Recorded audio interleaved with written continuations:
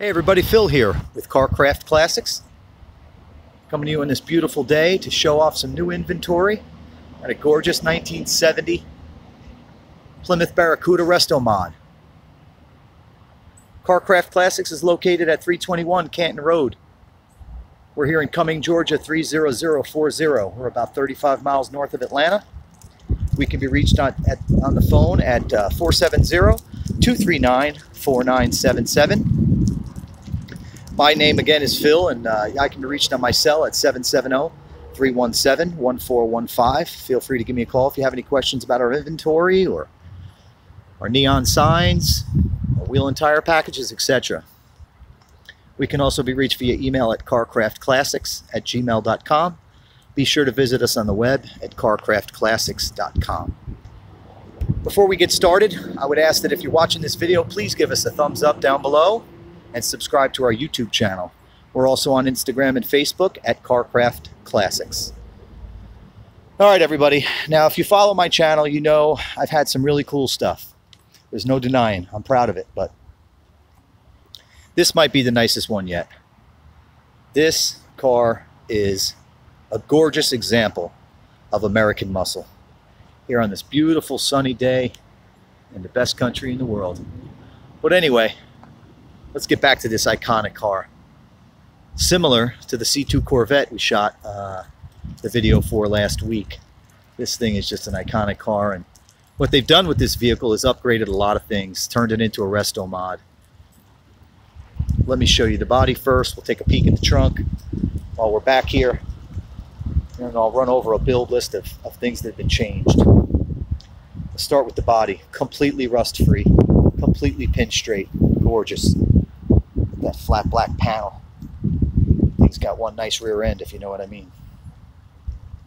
Dual exhaust that starts up front with a set of ceramic coated headers. Finishes coming out of that with the square ports there coming out of the valance panel. Just gorgeous. Just gorgeous. Look at how pin straight that car is. Paint, I would easily give it a 9.5 out of 10. Sublime green, just like it should be.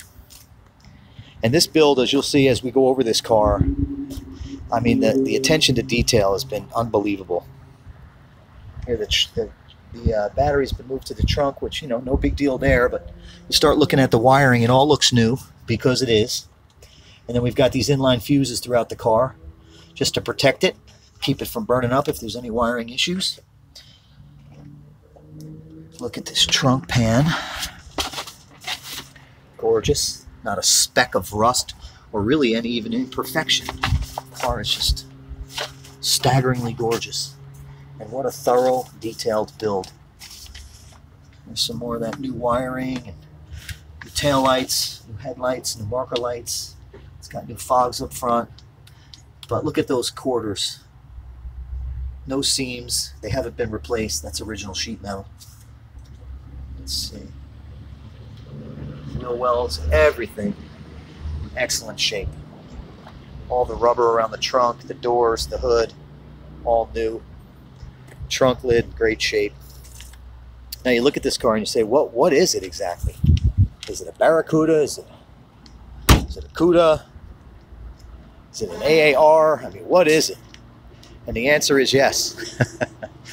Well, what I mean by that is, you know, it was born a base car, but it's been built up into, you know, a Cuda, a Hemi car with some AAR touches.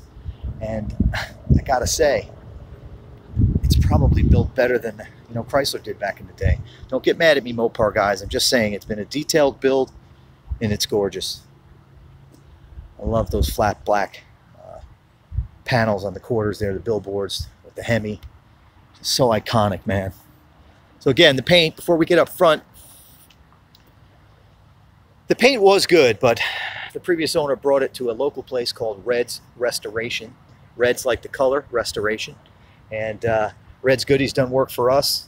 He's done plenty of work on hot rods over his days. He specializes in that. If you haven't checked him out, do so. If you got a hot rod and you need some paint work done, then just look him up, Red's Restorations. So again, the paint I would call easily a 9.5 out of 10. All the bright work is in good shape.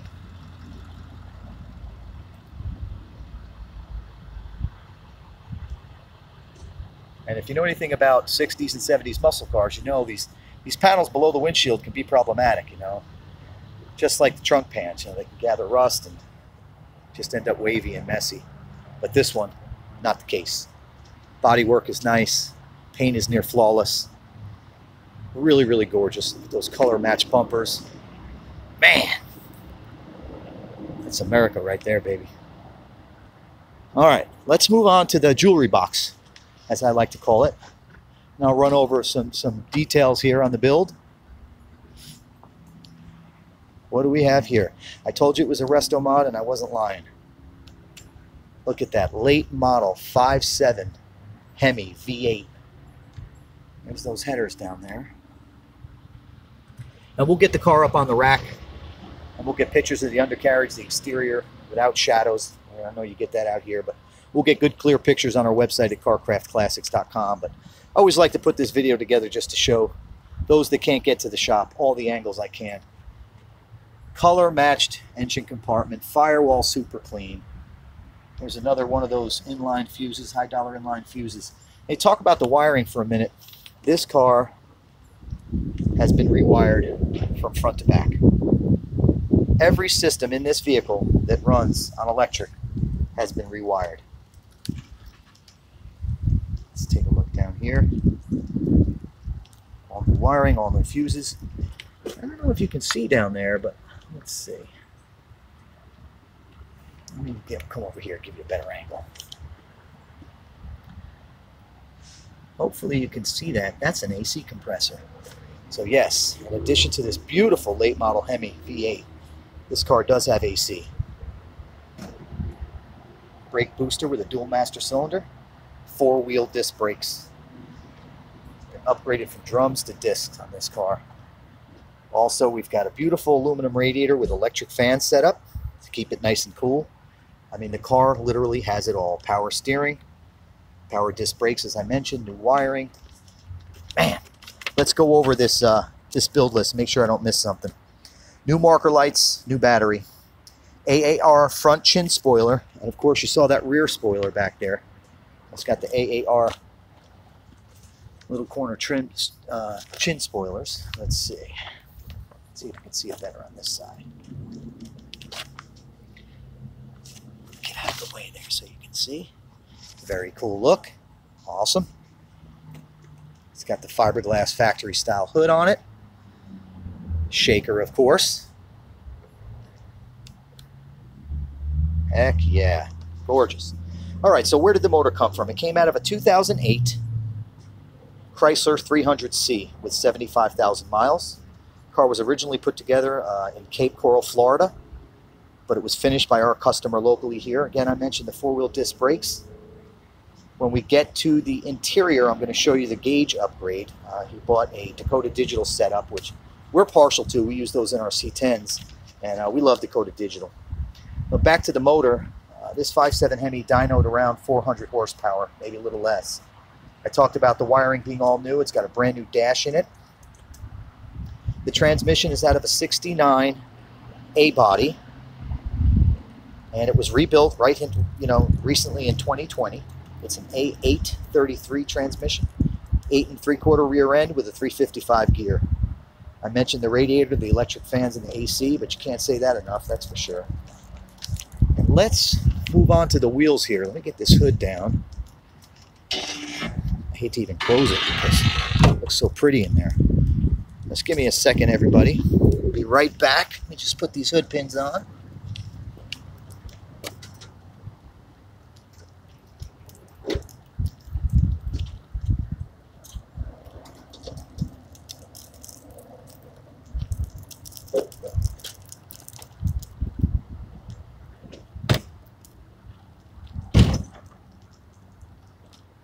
All right. Next, I'd like to talk to you about the wheels. You know, we're wheel and tire dealers here at Carcraft Classics. But this is a special set. Not that the ones we sell aren't, but these, if you're into hot rods, you've heard of Year One. These wheels are manufactured by Year One in Braselton, Georgia. They are a reproduction of the original Baracuda wheel, but much nicer than what would have come back in the day. They're a staggered set of 17s. I believe it's an 8 and a 10. They're wrapped in Nitto NT555s. We've got a 275 up front and a 285 in the rear. And look at how beautiful those wheels are. It's got like a metallic paint on the face of the wheel with the contrasting like a pewter color center hub. But what makes it is that lip. It's got the machined lip all the way around, and of course it's a little deeper in the rear with that 9.5 or 10-inch wheel. Check it out. Just gorgeous. Look down the side of this car. Woo-wee! That thing is gorgeous. Got the little Chrysler logo down here at the bottom of the fender. Gotta have that now. Gotta have that now. Check that out. So again, I would give the paint high marks. Paint really is nice. Sublime green. It's got the hood pins on it like it's supposed to. What a time to be alive, 1970. All these manufacturers fighting each other for first place on the horsepower list. And this car was at the top. And now it's even better. You know, you talk about what kind of advantages do you get by upgrading to a late model Hemi. Well, first thing is you eliminate cold starts. There's no more feathering the throttle or hoping that the choke kicks in and waiting 20 minutes for this thing to warm up. You turn the key and you go. Just like your late model car or truck. This thing, you know, when you drop the late model engine in it, it can go from, you know, your Sunday cruiser and car show car to your everyday driver. And I mean that literally. Everyday driver. What else do you get when you upgrade to the late model Hemi? You get great gas mileage. This thing's probably going to get you 20 miles to the gallon, maybe more, with 400 horsepower. Clean starts, fuel-injected motor, gas mileage, better reliability. Anything's wrong with the motor, drive right into a dealership, a Dodge dealer, a Chrysler dealership, and they can work on it. Got that 4-speed manual transmission, and of course, a pistol grip shifter. I love that they left a 4-speed in it and didn't upgrade to like a 6-speed manual or something. You know, there wouldn't have been anything wrong with that, but heck, it's a resto mod, so it would have been cool, but keep some of the nostalgia, I always say. And with that gear in it, that 355 gear, it's going to shift. You'll be fine on the highway or around town. Look at that pistol grip shifter with the carbon fiber inserts, baby. Come on, man. I'm in love. Sorry if I drool on your video, but man, look at this thing. Gorgeous. Interior is near flawless. Rockers, great shape. Door panels, excellent. Look at the bottom corners of those doors. No rust. No Bondo. Now, all these cars have a little filler in them, I know that, but this one's got very little, if any at all. Door panels are just gorgeous. They're flawless. Let's see. Back seat.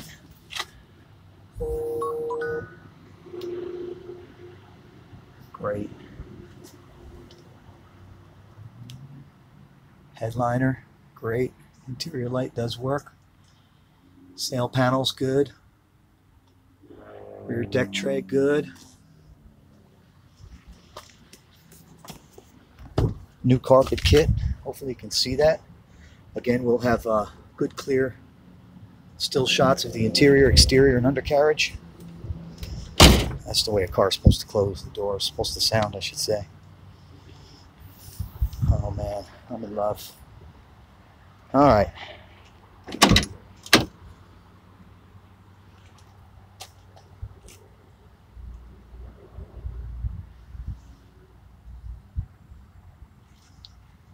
If you've been waiting for a Cuda, but you didn't want to spend $125,000, this is your chance. Got a 1970 Baracuda resto mod. Everything is done. Turnkey, ready to drive the day I deliver it to you. Shaker hood.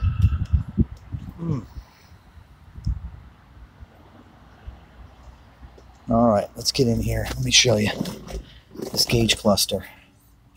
Again, dash is new. No cracks, of course.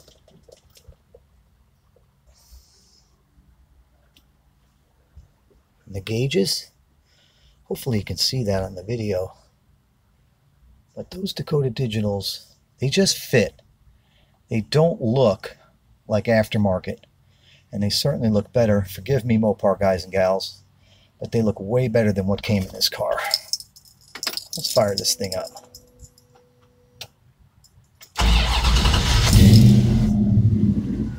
Oh, mama. So the speedo is GPS controlled on the Dakota Digital Gauge Cluster. And that little digital window there can be changed to track things like your odometer, so on and so forth. It's showing right now 580 miles since the build was complete.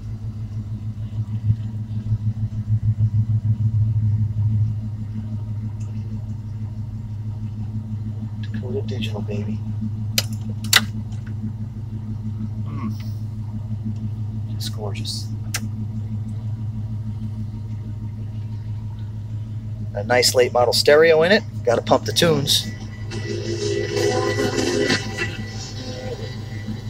We're in a bad spot here. Sorry about the reception.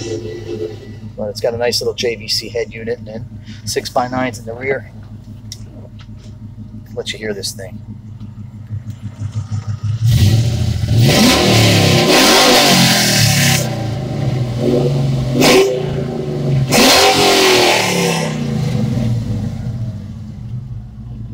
That's what 400 horsepower sounds like in a 70 Baracuda. There's that pistol grip shifter, carbon fiber touches. Super cool, kind of an updated look to an iconic old shifter knob. All right. So listen to this thing. It sounds like a late model car. Quiet at idle, quiet at the traffic light. When you jump on this thing, you better be ready. Oh yeah. Oh yeah. This thing's gonna make somebody real happy. Headlights, gauges, heat, AC, everything works. The AC controls are hidden in the ashtray. I'll show you that in just a minute.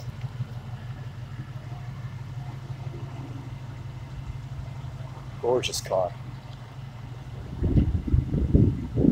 All right, let me show you those AC controls.